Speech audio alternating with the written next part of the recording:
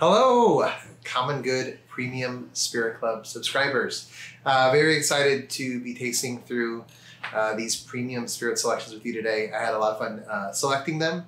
I anticipate having a lot of fun trying them. These are some of my favorites within their respective categories. Today, we're going to be tasting through the tequilas, followed by the rums, followed by the unfinished bourbons, and then finally with the finished cask strength bourbon Tennessee whiskeys. So you can go ahead and get them out in that order, and we're going to begin with the Añejos. Cheers. Okay, so let us begin. The first three we're going to try in this premium selection of spirits is going to be the Añejo tequilas. If you're not familiar, Añejo means aged, minimum of 12 months, although these three, even though this technically qualifies as an ultra Añejo, which is a relatively modern designation by the government of Mexico for how a aged tequila can be classified. They represent very different philosophies on how an aged tequila should express itself. So the first Arte Nome, this is one of my favorite projects. The guy who owns this, he actually petitioned the Mexican government because in Mexico, if you want something to qualify as tequila, you have to have a specific note, a number that shows where your tequila is being distilled. And so the disadvantage of that, according to this man, is that Highland tequilas, everything else being equal, produce the best Blancos, and Lowlands produce the best Añejos. Theoretically, because Highlands are going to be sweeter to start, and Lowlands are going to be less sweet. And so you kind of want the less sweet ones to interact with the oak and take on those characteristics without getting overly sweet. And so he had this idea of saying, well, I'd like my own brand, one brand, but different nomes per different expression. And the government's response to that was like, okay, well, you can do that as long as you put the note on the front label. So that is what he did. And he selects what he considers to be some of the best distillers at each elevation point. And he'll have his Arte Nome Blanco at a Highland, and then Reposado, and then Añejo. So let's start with this. This is his Añejo for Arte Nome. I think it's going to hit right about that minimum of 12 months. It's an expression of terroir and provenance, which I love. So let's smell it together. Remember, when you're smelling, especially as we get into the higher proof spirits, but even starting at the lower proof spirits from 80 and above, we try not to swirl it. This isn't wine, right? The ethanols will evaporate, sting your nose, so let's just keep it relatively undisturbed. Stick your nose in there, keep your mouth open while you smell. And then, and you can smell right away what I love about this. I smell agave. I don't just smell oak, it's not overwhelming. I smell a little bit more of a grassy, lowlands agave flavor, which is what I was hoping for and expecting, and it is what I smell.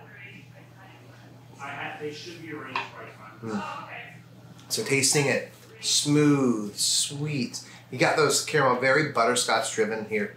Very, very sippable, but then on the exhale, on the very back end, I get a nice peppery note.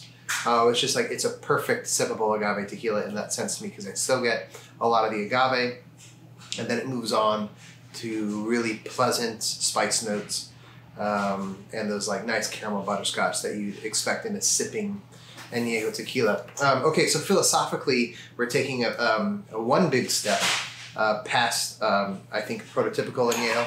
We're going to move on to the Tres Barricas, or Tres Barriques. This is single batches, triple cask matured, as you might guess from the 3 barrels and the name. A really beautiful bottle with a nice like leather engraved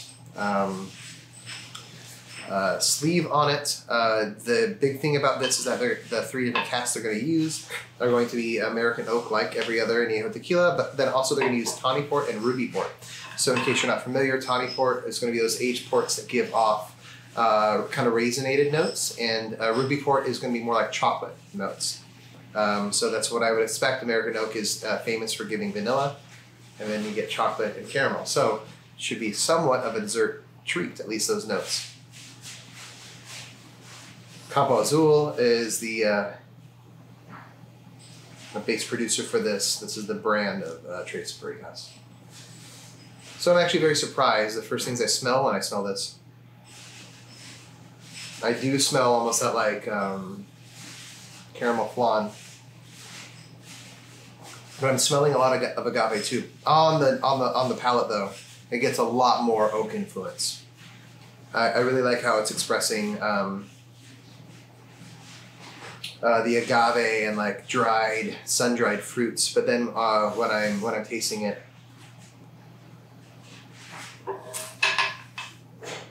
I get a lot more of that oak flavor. Very simple. It almost becomes like a fruit cake as you're tasting it. It's very, very pleasant, very nice. Still, the agave is present on here. Here we have one of those beautiful bottles of tequila, Gran Mayan. So this is ceramic, hand painted, beautiful, beautiful bottle. This is a blend of 3, 4, and 5-year-old agave. So just for those of you at home who aren't as familiar why tequila can get so expensive so quickly, it's not because of the market like a high-end bourbon and the rarity of it. It's really because some agave plants are going to take so long to mature, 4 to 6 years to begin with. You're dedicating farmers plots, plus you're dedicating them their aging warehouses in Mexico. You're going to lose so much more yield than you are going to with bourbon. I mean, take a 15-year-old bourbon, you probably lost over 75% of it. That's about what you lose after 3 years, or less even in a Mexican hot climate. So, okay, so when I smell this blend of 3, 4, and 5, and this is more 12-month. This is and then finished after that 3, 4, and 5 year. So you're going to expect a lot more oak. The color already is going to be much more rich, deep, complex. It's not as expressive on the nose because of that oak influence, but it is just a rich dessert of a tequila. Very pleasant, a lot of vanilla coming through. A little bit of like Hershey's milk chocolate, more than like a dark chocolate candy bar.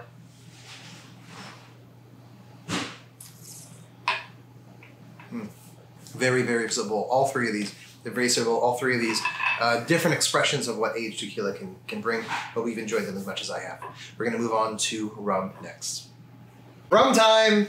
So if you are not a rum fan, hopefully you will be after this. Rum is one of the fastest growing categories of like sought after, appreciated spirits. Bourbon has had its day. It still has its day. It will never, I think, really fully pop its bubble. Rum is growing in popularity so fast, and the styles and varieties are so different. And I hope that these three selections can demonstrate that to you. So we're going to start off with Niçan rum. Rum agricole, spelled with an H. This is in Martinique in the French West Indies. Agricole rum, unlike other Spanish, English colonized island rums, are going to be 100% sugarcane, nothing else added. Not even like caramel coloring, which is going to be true for most rums. No sugar added. It's one of the things I love about the category so much. The Élevé sous bois is going to be an expression that's just like rested in oak. And this is going to be specifically 18 months old. Gives a lot of color just in 18 months, a little bit more than you'd expect to go like a bourbon, but obviously comes from the climate. Being a French West Indies rum, you have what you'd expect, French oak influence. So you smell and you get immediately on the nose vanilla, tons of vanilla coming through. But then you get some of the more agricole flavors you'd expect. So if you ever had sugarcane juice versus, well, just sugar water. Giant difference, right? It's grassy, it's funky, it's earthy. And I get that on the very, very back.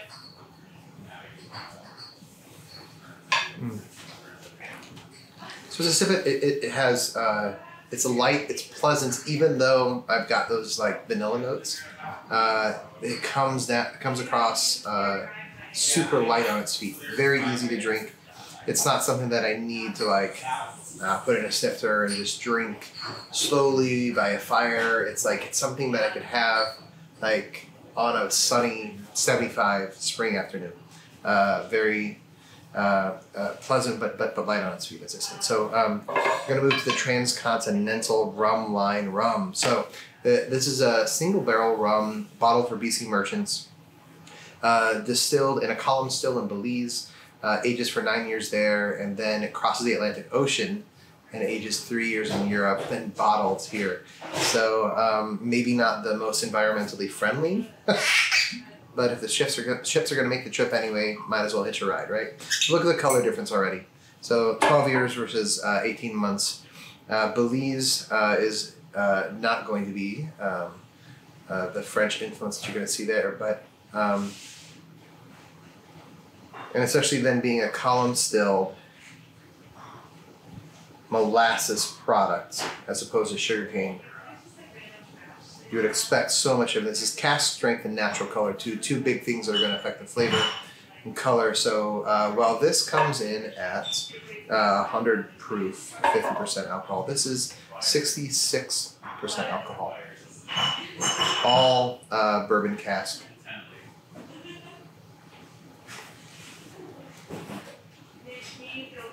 So what's so pleasant about it is that you get a lot of those natural molasses flavors that you'd expect in molasses distillates. Goslings might come to mind when you think about like molasses distillates. But the age on this gives it just a richness. This is one that you would sip slowly. This is one that you would take your time with, especially like at 132 proof. It does not drink like that. It drinks like something that's going to be like 100 proof maybe. Very, very nice. I think you can even get a little bit of salinity in it. Especially as you exhale, you can feel that salt on your tongue. Very, very nice. And then we're going to come to what is probably one of my favorite rums I've ever had. This is going to be a single cask collection from Plantation. It's award-winning producer, and this is their 1997 Trinidad. So this is a little bit hard to explain, but it's going to spend 15.5 years in bourbon casks, followed by 6 years in Pierre Ferrand cognac casks, so French, and then 4 months in Kilchoman peated whiskey casks. So that it's a triple cask rum in that way, but I love the specificity in blending. So all in all, you add those years up, it spends a lot of time aging, and I think in an age where whiskey's exploded so much in popularity and you have so many people trying to rush maturation, it ends up manipulating oak or manipulating the product of whiskey into things that don't display a natural depth. This has natural depth, unlike a lot of craft rum, craft whiskeys.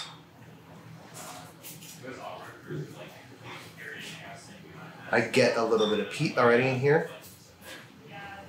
I definitely get vanilla and chocolate. Raisins. And here the proof on this is just 90 proof. So it's going to be, even though the flavors are much richer in here, in depth, going from here to here might have been a mistake for me, just because it goes down so sharply. But it does actually, I think, help me understand this as an open, full flavored, rich, almost like sweet tasting, but then that peat comes through at the end. I think that's one of the things I love the most about this rum, is that I go through that journey of flavors that ends in a nice, like, mellow peat expression. So unlike the Kilchoman Scotch that the barrel is aged in at the end, it has a very subtle note of peat to it, following those raisins. So I hope that you enjoy these rums as much as I have. I hope it gives you a little journey of something that can be cask driven, so that can be like very intensely oaked Spanish style, and then a rum agricole. So we're going to move on to the rare bourbons next, followed by the cask strength, cask finish. Cheers. We're on to our cask strength barrel proof bourbons. One of my absolute favorites as far as categories go. This is my if my liver and my life and my mornings could afford it, this would be my daily drinker. Love this stuff so much. I love the speed at which this forces you to drink, slow. I love the notes that can come from the oak. I love these three brands in particular. So let's just dive right in. So Wild Turkey, it's one of those breeds that I feel like is brands that's a little bit of a sleeper hit for me. Wild Turkey has a reputation, I think, of being one of those brands that's more for college kids, but I don't think that's true at all. I love all three generations of the Russells and what they bring to the brand and their unique styles. So here that says Master Distiller Jimmy Russell. You have Bruce and Eddie also right now with their voices and influence on the brand. This brand didn't, at least Rare Breed, this mark didn't come into being until 1991, right around there. This is a low rye content, so 13% rye or lower, around like 78% corn or so. I think this is a blend of 8 years and higher. I think like 10 and 12 are the other blends that are thrown in there. But stylistically, this is going to be very different than the two Sazerac brands we have in front of us. And it's one of the things I love so much about Wild Turkey is that even though the law allows them to distill up to 165, they'll do it much, much lower, below 120 usually. Even though the law allows them to put it in the barrel at 135, these go into the barrel, as far as I know, the barrel entry proof sits below 120 consistently, which leads to a lower barrel exit proof. Even though they have 17-story rick houses, they aim for that lower barrel exit proof. And so this comes to us at 116, and I know this just like the Russell's Reserve, which is more, I believe, of Eddie's project. Rare Breed is going in that like honey spot, they call it, where they'll distill it right around, where they'll barrel it right around, where they'll bottle it, and I love that about it. So this leads to a little bit more grain focused end product, even though it's got those like high vanillin, high tannic qualities that come from the barrel as a barrel proof product. So when I smell this, I'm not overwhelmed by the 116.8 on here. I am not. You definitely smell the oak coming through very much, but I'm also smelling corn, and that's what I love. I think about this product so much is that it keeps those the qualities of the grain that were meant to be present when the first laws about bourbon were written in the 1890s. On the palate, take those slow sips. Let your saliva water down, or just add some drops of water if you want. But do not take a big sip of it and expect to be able to taste all of these cast strength products we're about to taste. So small sips, and right away I get frosted flakes. You get the corn flakes and you get the sugar sweetness, but you definitely get both. Jimmy Russell was definitely, I think, a man who was in that generation that didn't trust old bourbon, and you get, I think, that philosophy coming through in this product.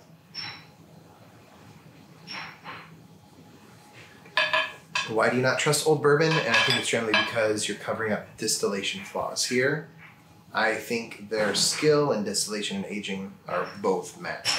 Okay, now we move on to the two Sazerac products. Both of these are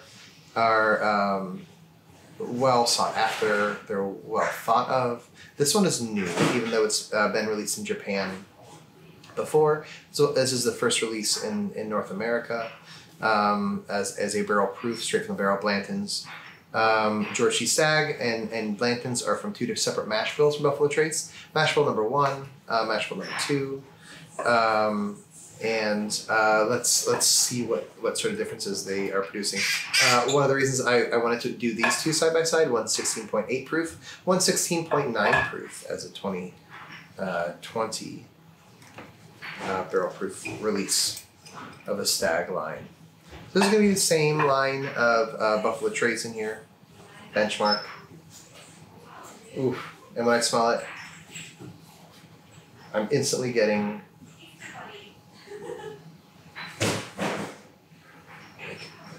red fruit.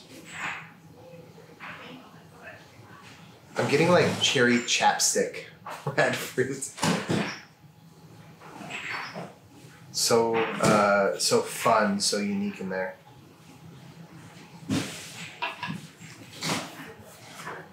When I taste it, it almost gets me like maraschino. Like it almost tastes like cherries that have like flambe cherry desserts that have just been like caramelized and burnt, and that's that oak, but also the yeast. So Buffalo Trace is famous for the yeast that produces cherry notes, and I can never get past it in a good way.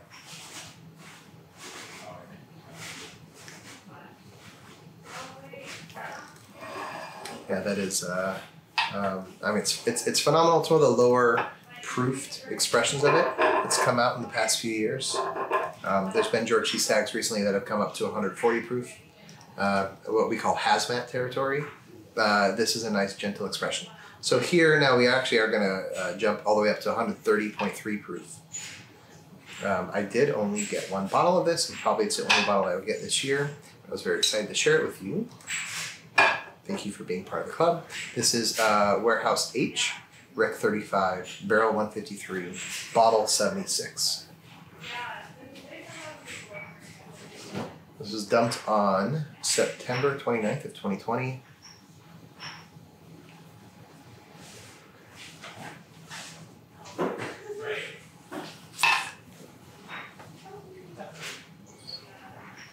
So what I'm tasting here is much more rich. It's a very, very beautiful, rich, full-flavored, slow-sipping expression here. You have the prototypical grenade-shaped single malt Scotch style decanter that was designed in the 80s to imitate that and make bourbon seem more premium than it was. But this is as premium as it gets for bourbon for me. This one, the Smash Bill, much more stone fruit forward to me, even though it's got the same yeast. I get more peach cobbler with a crumble and all, brown sugar, stone fruit.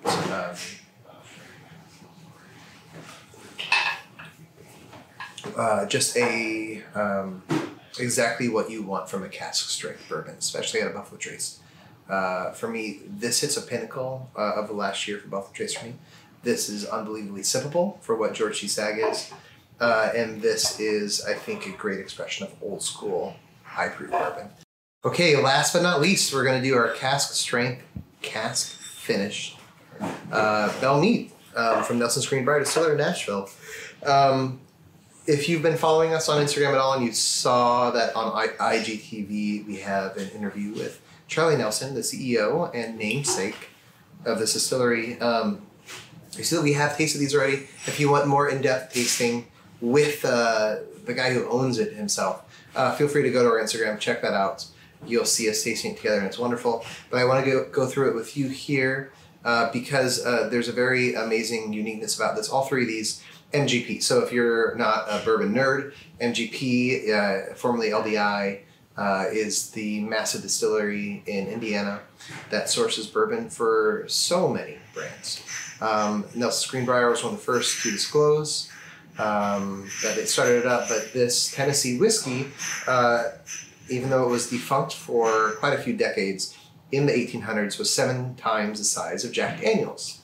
Charlie Nelson rediscovered that he had an old distillery in his family's lineage, raised the money, started up using MGP juice. Now he's making his own juice, and it's really delicious. But this stuff is all MGP, starting off right around 8 to 9 years old, then finished for 4 to 6 months. However long it's going to take to make these cask finishes really actually come through. And I think all of them are unique and beautiful. So let's just taste through them with 2 pretty standard ones, followed by a unique project that is kind of cult followed in Nashville. We just happen to have here. Consider this a gift because I can't actually legally sell it to you. This is just, I think, a really fun, beautiful way of trying these beautiful casks. So, Oloroso sherry cask. If you're not familiar with the different types of sherry, Oloroso is going to be one of the most raisinated expressions out there.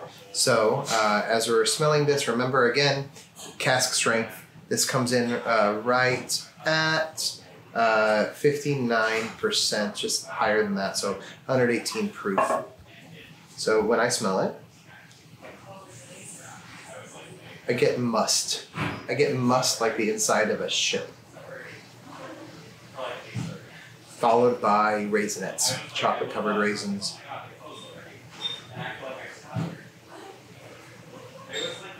And those two things to me is exactly what I look for in sherry. I want aged sherry and bourbon that touches it to have that sort of dusty, funky raisinette. Like if I brought a flask of old bourbon to a movie theater and accidentally spilled my raisinets in my glass, and that is what I want it to taste like. The smell I can taste like. So we had just tried, if you went in order with us, the cask strengths from Wild Turkey and Buffalo Trace here with MGP Juice. This is going to give you more of the Kentucky hug, even though these are from Tennessee / Indiana, and those are from Kentucky. These are going to be, you're going to feel the proof on here. Maybe a little bit more.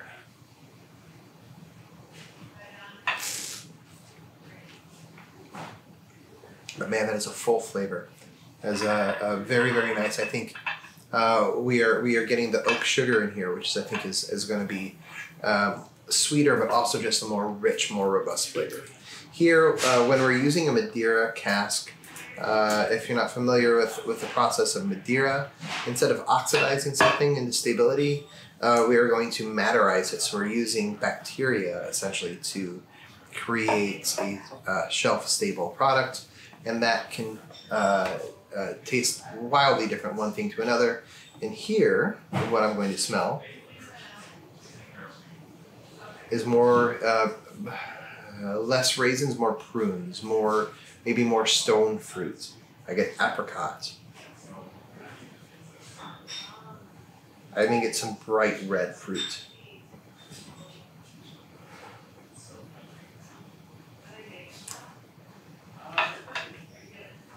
Ooh, when I taste that, it tastes even dustier than the sherry.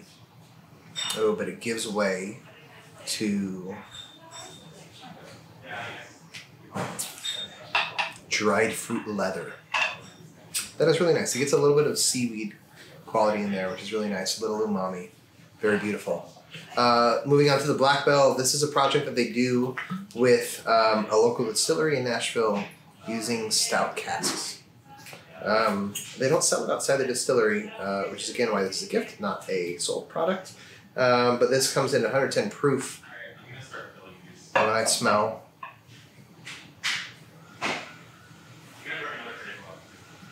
I get coffee and toffee right away. Although this is a little bit less pronounced on the nose.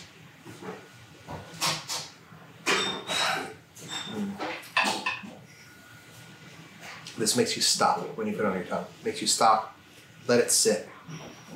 Because the notes here that come through are going to be rich and velvety.